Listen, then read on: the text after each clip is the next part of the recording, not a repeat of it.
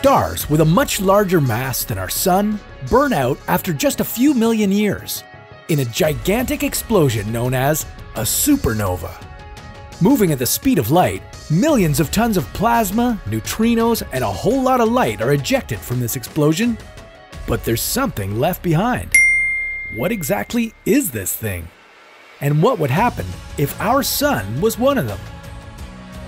This is What If. And here's what would happen if the Sun became a neutron star.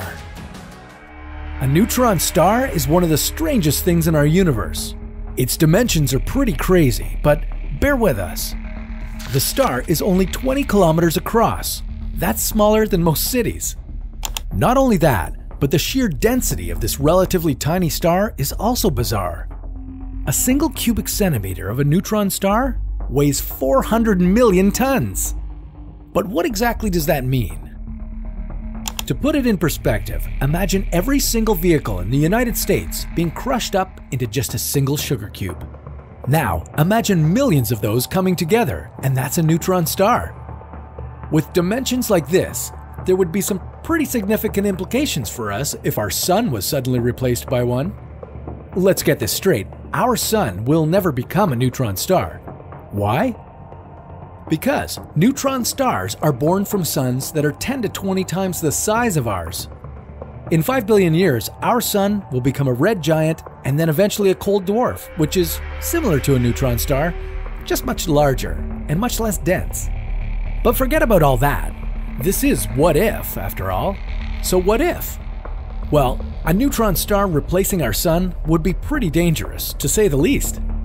A neutron star's gravitational force would be 2 billion times stronger than Earth's. This means that pretty quickly, every single planet in our solar system would be pulled towards the star and be destroyed. And it wouldn't stop there. A neutron star rotates incredibly fast. Whereas our Sun rotates once every 27 days or so, a neutron star rotates over 700 times every second. This means the star would be whirling through space at 1/5 the speed of light. After thousands of years, many neutron stars begin to slow down and fizzle out, but that doesn't always happen. Sometimes a neutron star meets another star. The neutron star will begin to orbit the fully formed Sun and will feed off its atmosphere until it eventually collapses in on itself and becomes a black hole. If you happen to be in another galaxy at the time, you'd see the neutron star as a flashing light, also known as a pulsar. Discovered in 1967 by astrophysicist Jocelyn Bell, pulsars are caused by a neutron star's magnetic field, which, to no one's surprise, is incredibly strong. But let's hope this neutron star isn't a magnetar. What's a magnetar, you ask?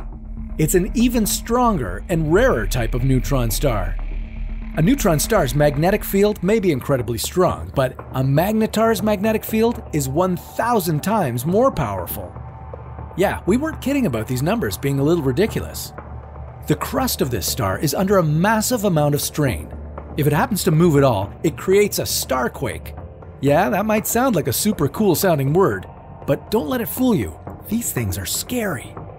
The crust of the star would erupt in a massive explosion, causing its magnetic field to react.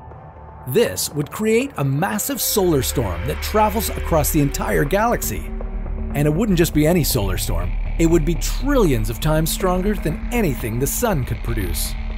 What would happen if the Earth got hit by this massive solar storm? Well, that sounds like a question for another What If.